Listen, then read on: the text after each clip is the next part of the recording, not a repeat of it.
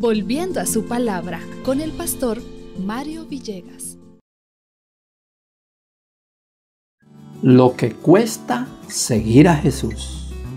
Veamos nuestra reflexión en el libro de Lucas capítulo 14 versículos 25 al 27. Grandes multitudes iban con él y volviéndose les dijo: si alguno viene a mí y no aborrece a su padre y a su madre y su mujer e hijos y hermanos, hermanas, aún también su propia vida, no puede ser mi discípulo. Y el que no lleva su cruz y viene en pos de mí, no puede ser mi discípulo. Hay una palabra aquí que suena extraño y es el que no aborrece. Esa palabra aborrecer es como rechazar, ¿no? Pero si aplicamos esto a lo que creemos de la palabra, eso contradice la misma palabra de Dios. Cuando en el libro de Éxodo 20:12 dice: honra a tu padre y a tu madre. Y aquí está diciendo el que no aborrece a su padre y a su madre no puede ser seguidor de Jesús.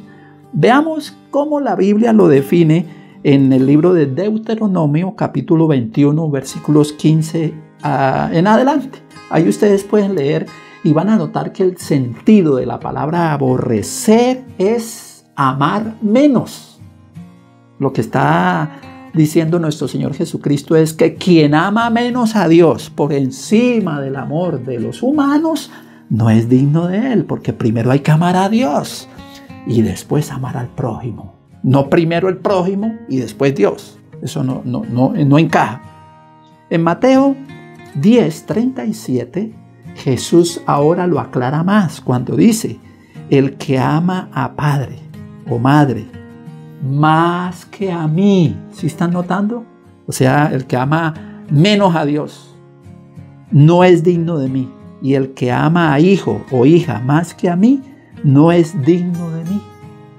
Aquí es muy importante que comprendamos que en el amor a Dios se quita el yo, ¿cierto? Ya no vivo yo, como decía Pablo en Gálatas 2:20, vives Cristo. Al desaparecer el ansia de yo estar por encima de Dios, ahora sí entonces se escucharán esas palabras de Mateo 6:33 que dice: buscad primero el reino de Dios y su justicia y todo lo demás vendrá por añadidura. No es que vamos a odiar a los hermanos o al Padre, no, aborrecerlos, no. Lo que está diciendo es: si buscamos primero a Dios, amor a Dios, debe de venir el amor al prójimo, pero primero está el amor a Dios. Bendiciones del Señor y feliz día con Cristo.